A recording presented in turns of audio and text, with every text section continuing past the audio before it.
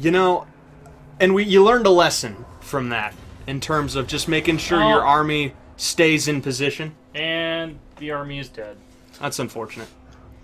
But you learned a lesson, right? Yeah. As we learned in the holding of Ice Cube v Life, you better chickadee check yourself before you wreck yourself, DJ. Holy shit, look at his movement range. I don't even know if we can catch up to him.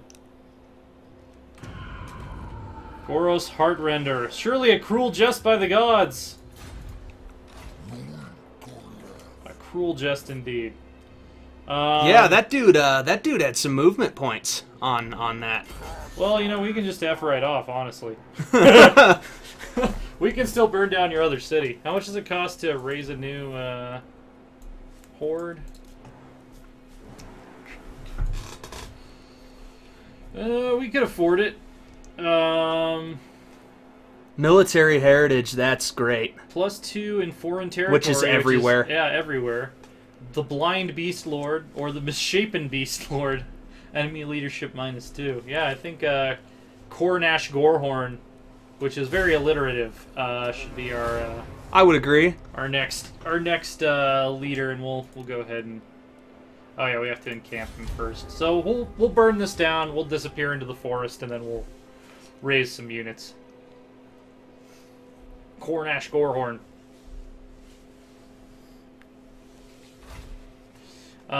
Beast paths are hidden ways, known only to the cloven ones. Oh yeah, that's right. We can use beast paths. My brutal lord, to traverse the forests. Nice. Navigate through otherwise impassable terrain. Hello, hello. Amadeus, welcome. The ruinous powers take grim pleasure in your endeavors. In their dark mirth, they grant a boon. Which of the gifts will you choose? So we can recruit a Gorbol, which is an amazing melee unit, or a Bray Shaman, which is an amazing magical unit. I would say that magic is your weak spot. I would do the Bray Shaman. That is true. Let's do that. We'll give him to the better army here. And what spells? Rarm Doombringer. Who? Rarm Doombringer is his name. It's kind of a ridiculous name, to be perfectly honest, but so beast Don't let paths, Rarm hear you say that. Traverse terrain that would normally be impassable, minimum requirement, immune to attrition, but nearby hostile armies may intercept us. Does it give us larger movement range? It does not. It just lets us go through impassable terrain. So yeah, let's just continue marching on Bill Bali or whatever it is. Yeah.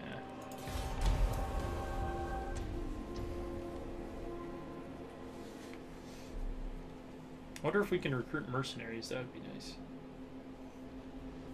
Oh, here he comes. Yeah, he's not going to be able to catch us. He's just going to go back to the capital. He thinks he's won. He defeated a few beastmen in the woods, and he just thinks he's hot shit right now. Is his opinion of himself. He will pay for his hubris. All right, we're going to hide in the forest, and we're going to go next turn into an encampment stance, because we're not going to need 2 armies to take this town and burn to the ground and defile everything that it stands for. Oh, here he comes. He's probably like, oh crap, we've left Bibali completely undefended. Yeah. The spoils of war. Raid the following region, Bilbali. We can do that. We can indeed do that. So yeah, we're going to turn invisible, and we're going to recruit some units. Looks like we have only shit tier units available to us right now. But you got to start somewhere. Yeah. Let's see. We don't have enough money to upgrade any of our buildings. Not enough population. Oh, okay. Yeah. All right. So Bilbali. We're going to attack it. They do have crossbows this time, but this is our army with the Gores and the Minotaur and the Bray Shaman, so I don't think it's going to be that big of a challenge. What is this game about? Just a whole mess load of death and destruction. It's Warhammer fantasy, so imagine like the darkest, most ridiculously bloody and grim parody of fantasy that you can imagine, and that gives you a pretty good idea. Look up the definition of first-degree murder, and then just think up a fantasy setting based on that, and you have Warhammer. Just lots of killing.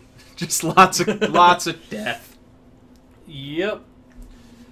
So gores are probably... You know what I will say, though? I really love that Total War finally went this direction. Oh, yeah. It's been begging for it as far as I'm concerned since the very first Shogun. Adding fantasy units adds so much to this formula. It really does. So we're going to want to use our Minotaur to mess up their swordsman, and we're not going to want him fighting their spearmen because he is a large unit. And, of course, have your wizard peppering them with magic and get Kazrak right in there against their hero would be my advice. We've got pretty good winds of magic, so really no need to gamble there. They're probably going to try to set up on this hill. So let's go ahead and... Do they have cavalry? They don't have cavalry. So these guys pretty much... Oh, that's right! Spearmen can't vanguard deploy.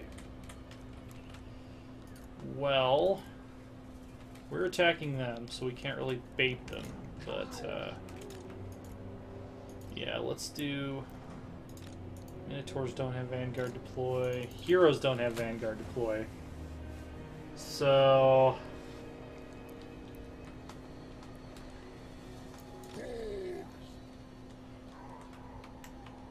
How about this? That's a smart call. Yeah. Anytime we can hide in a forest is that's a good day in my mind. Can Bray Shaman Vanguard deploy? They cannot. Alright. So let's group those guys up. We have one unit of raiders, which is less than that army that we lost. Minotaurs are just badass. Like, I'm sorry, but if you're not a Minotaur, you're just gonna have to be okay not being as badass as a Minotaur. Yeah, so these spear guys... Might actually be able to hide them anyway. And... I'd say a pretty good go of it. Yeah. So what do we have left? We have... one Ungor herd.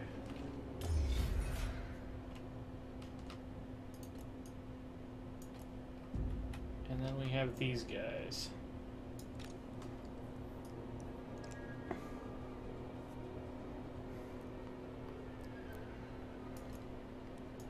Alright, let's see if they'll come down off their hill and attack us. If they think we have a small army. Oh, stallions come out to play. So apparently we don't have line of sight on their army, is the impression I'm getting here. Oh, I didn't actually start the battle. I just said I didn't want to gamble on winds of magic. So they're hill camping. Hill camping is what they're doing. So let's see. If we move these guys over here. Bah! As they say.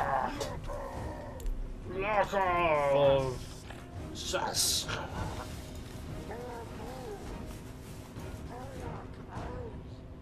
Awak owls.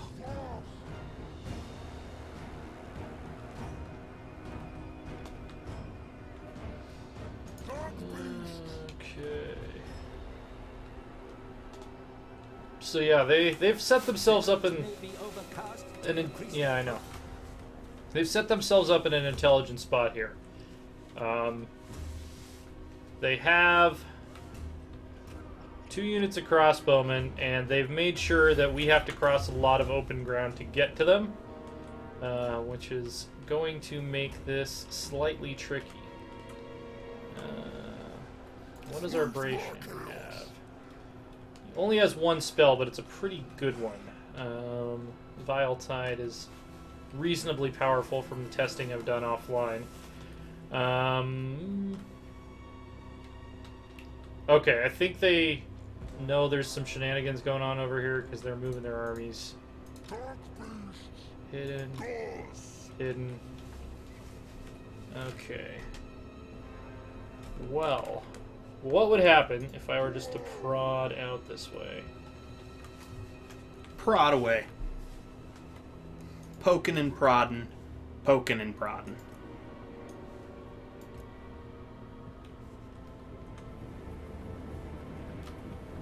What is their range on those crossbows? Pretty decent. Just have to be careful.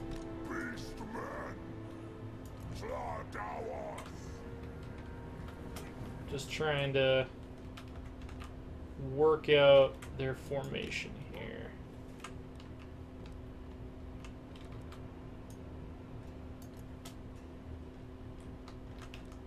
I'll go ahead and put it on faster speed. So if we put them in a position where they cannot defend one single front line, that is a position we like for them to be in. They're cleverly holding their swords in reserve because they know we have minotaurs. Smart. And they know that swordsmen are just going to get taken apart by minotaurs. The mobility of the regular infantry units is actually a big deal for this army. More so than I would have thought. So we can't outrange I mean, they're them. fast. That's a huge advantage. We cannot outrange them. Let's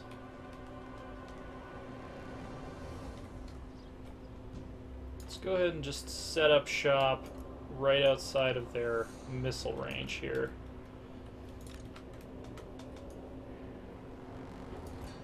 If we need to fall back, we will fall back. This is going to stiffen their... You're coming from all sides. That's... Yeah, it's gonna stiffen their nose a little bit.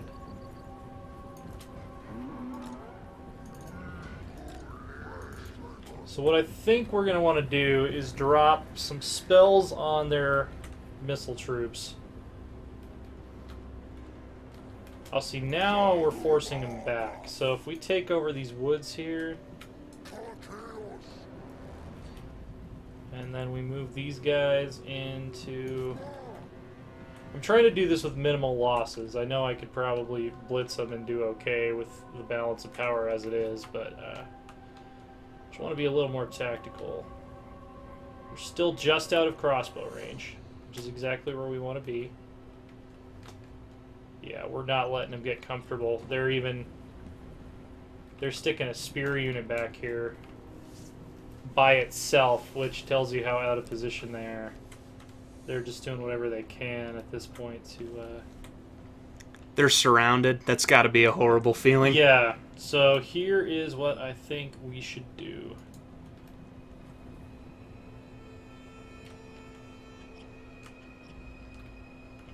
I would just close... You could surround, man. Yeah. I would just close the trap. We're going to attack from the flanks first. Try to get them out of position. I think that's a good idea. And if you can use that magic spell, use it. If you have the range. And once I see what their archers are going to do, that's when I'll take further action. I want to see what they're going to try to do with those archers, and once they show their hand and they've overcommitted with the archers, I can wreck them with... Okay, so they're going to try to turn that way. So let's move in the Minotaurs. Let's move these guys up. Let's actually attack their hero here. Hidden units revealed. Hero on hero. And I would cast Vile Tide if you can reach. Yeah, let's... Yeah, so they're not going to be able to use their spearmen to counter Minotaurs. Yeah, that worked out pretty well. Oh! Yeah, Minotaurs just run right over everything. It's amazing.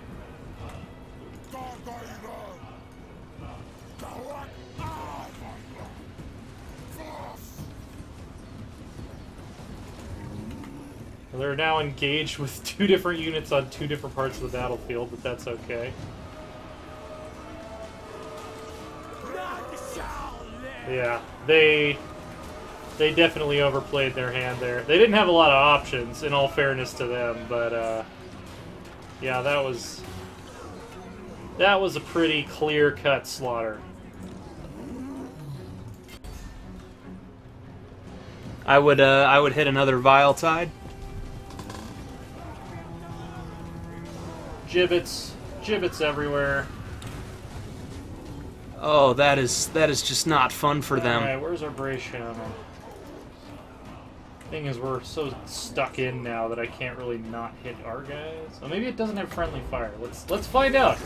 Let's find out in a situation where we're already basically winning. Oh, Okay, it does hit our guys. Vile Tide has friendly fire. It also ended that engagement, but it does have friendly fire.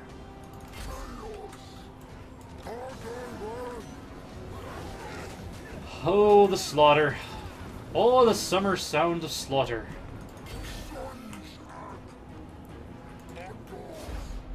yeah, Victory.